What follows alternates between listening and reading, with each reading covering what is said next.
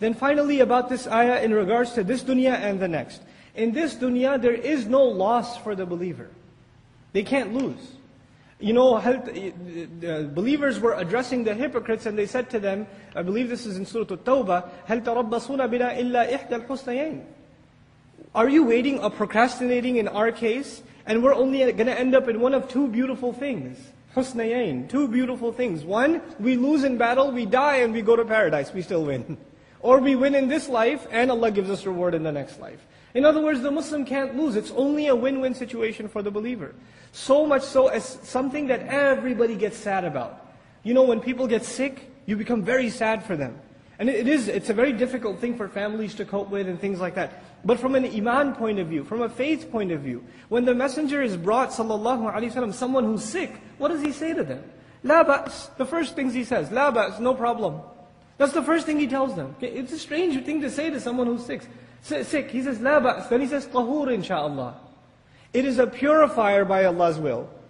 In other words, the longer you are sick, all of your previous sins are being paid for. And when you end up in front of Allah on Judgment Day, and you, instead of complaining, Ya Allah, why did you keep me sick for so long? I had diabetes, I had cancer, I had really bad allergies, this and that. On the Day of Judgment, you will thank Allah for that sickness. Because each second of that sickness was getting rid from you these sins. And you come before Allah purified, subhanAllah.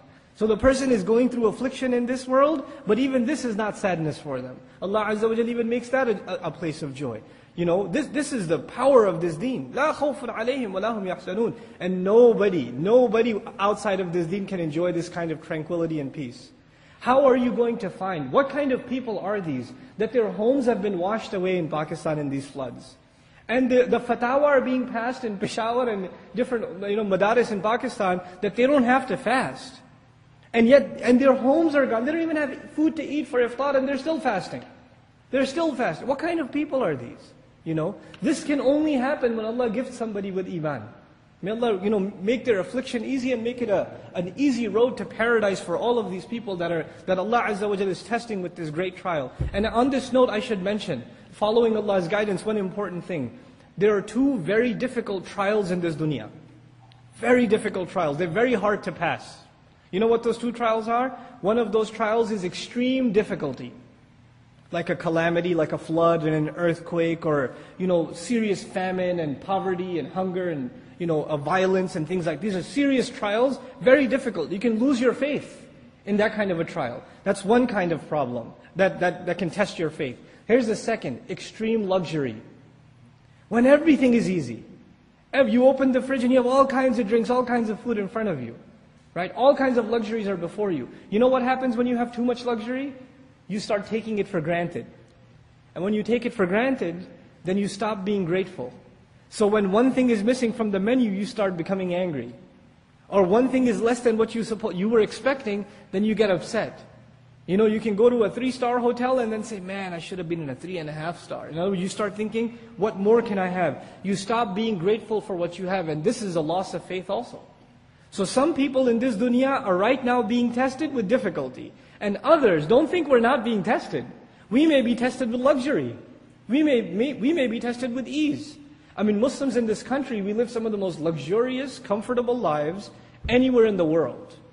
Some of the most, lives of kings. I know there are parts in the Muslim world where like children have meat on the table on Eid day. And they get one piece of meat. And this is like, on Eid I had I had a leg of chicken. And they're amazed by it. And how much food we throw leftovers and things like that. We're not grateful people.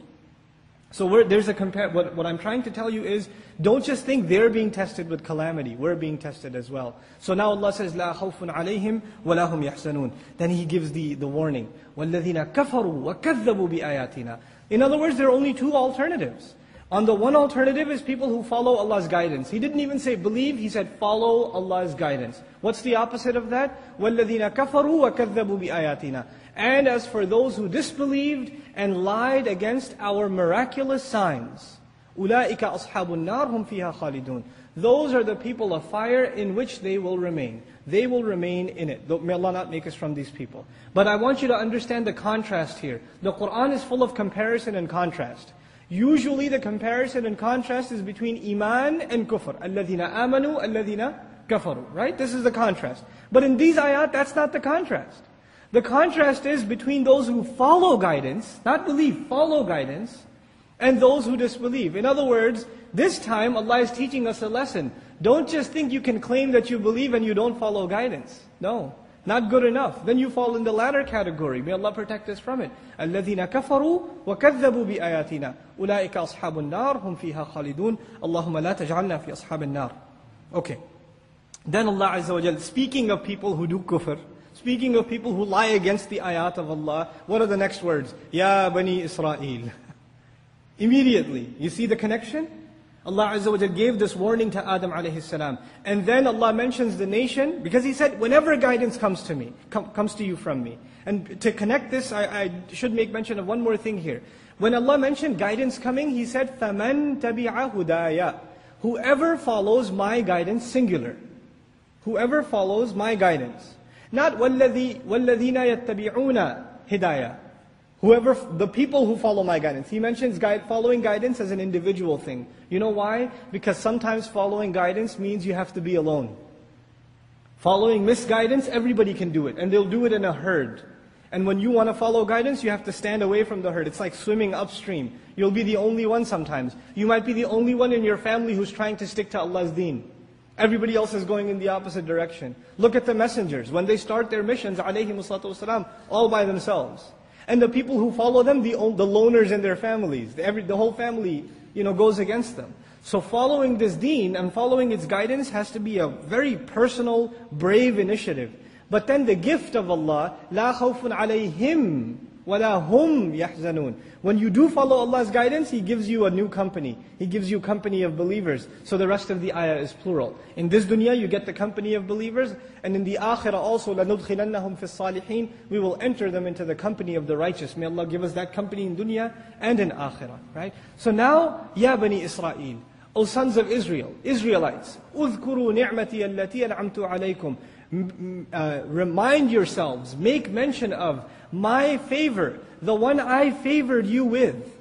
اذْكُرُوا نِعْمَتِي الَّتِي أَنْعَمْتُ عَلَيْكُمْ. Now this word an'ama is very important, because the previous surah in the Mus'haf is the Fatiha, all of you know it. Does the word come up in that surah too? It does. صِرَاطَ الَّذِينَ أَنْعَمْتَ عَلَيْهِمْ. أَنْعَمْتَ عَلَيْهِمْ. And this is a very powerful ayah. The path of those who you favored. And now Allah says to Bani Israel, I did favor you. We're asking for the path of those who were favored. There were people before who got that favor but didn't appreciate that favor. We're being taught a very, very serious lesson. A lot of times when people read Bani Israel, the accounts of Bani Israel, especially in Surah Al-Baqarah, they read it and go, oh man, those Jews, there was some crazy bunch. How could they do this, that, and the other? And you're thinking of what losers they were and how dare they do this to Musa alayhi salam, and how could they respond to Allah in this way and things like that. But actually, we're missing something. When the Sahaba heard these ayat, it wasn't so much that this was a case against Bani Israel. They thought of who first? They thought of themselves. Look at, for example, a conversation that happens between Muawiyah radiallahu anhu and Abu Dharr radiallahu anhuma. Abu Dharr radiallahu anhu was telling Muawiyah radiallahu anhu about the ayah, الَّذِينَ يَكْنِزُونَ الذَّهَبَ وَالْفِضَّةِ. Those who hoard gold and silver. He was warning him about Muslims being obsessed with saving too much wealth. So he quoted that part of the ayah. Muawiyah radiallahu anhu says, نَزَلَتْ فِي أَهْلِ الْكِتَابِ يَا أَبَا ذَرٍ. This was revealed about the people of the book. This is not about us, this is about the Jews and the Christians. And what does Abu Dharr radiallahu anhu say? He says, نَزَلَتْ فِيهِمْ عِبْرَةً لَنَا. It was revealed about them, but it's a warning and a lesson for us. In other words, even when they read about Bani Israel, they're not thinking about Bani Israel, they are thinking about themselves. And this will become abundantly clear in this surah. Abundantly clear. That as we read their accounts, we are being told, look, there's a veteran nation that had guidance, that was given a book, and there was the messenger sent to them is the closest to Muhammad sallallahu alaihi wasallam in many regards. Musa alayhi salam. He was commanded with many things that the Messenger of Allah was commanded with, sallallahu alaihi wasallam. And there's a reason he is the most mentioned messenger in the Qur'an. Because his case study will help us do our life and live our life as an ummah better.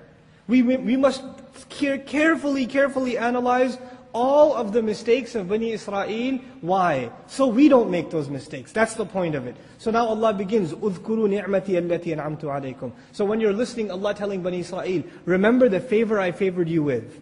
Now you have to think. They should remember the favor they were favored with. But don't we have to remember the favor Allah favored us with? What is the favor Allah favored us with? He made us the last ummah. He made us the ummah of Muhammad sallallahu alaihi wasallam. He made us Ahlul Qur'an, the people of Qur'an. He made us the people qualified for the shafa'ah of Allah's Messenger sallallahu alaihi wasallam. That's not a small favor. You make mention of the favor Allah gave you. And you know, by the way, when you remember somebody's gift, you appreciate it more. If you don't remember the gift, you don't appreciate it. This has to become part of the culture of Muslims. We all know we're Muslims, we all know we're people of Qur'an. But we have to remind each other, can you appreciate that Allah gave us this book? It should be like a new gift every time. We should remember this book as a gift from Allah Azza wa Jal. We should remember our messenger as a gift, sallallahu alaihi wasallam, as a gift given to us, a special gift from Allah Azza wa Jal. And He says, اذْكُرُوا نِعْمَتِيَ الَّتِي أَنْعَمْتُ عَلَيْكُمْ وَأَوْفُوا بِعَهْدِي أُوفِ بِعَهْدِكُمْ. Now that you remember this favor, what should be the natural consequence? You fulfill my promise. Fulfill my promise. And I will fulfill my promise to you. And ufi is majzoom, which means it's jawab al-shart. If you fulfill my promise, then as a consequence, I will fulfill my promise to you.